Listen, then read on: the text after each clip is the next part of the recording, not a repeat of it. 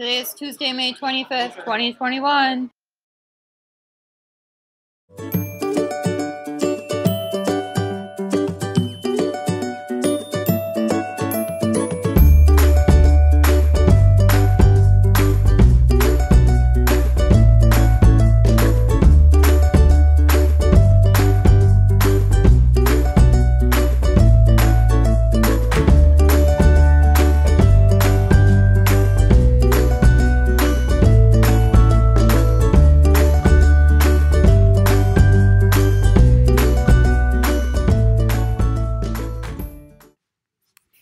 Here are Jim Gilbert's nature notes for the 4th week of May.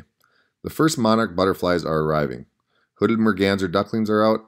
Eastern bluebirds are feeding young nestlings. Blue and purple tall-bearded iris, lily of the valley, and bridal wreath spirea are blooming.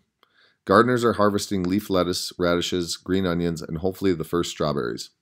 Silver maple seeds are falling in big numbers, and eastern cottonwood trees are shedding seeds on cotton carriers. Young eastern chipmunks come out of their burrows to explore. In the north, common loons are incubating their eggs, black flies are becoming bothersome, and wild blueberry shrubs are showing their first white flowers.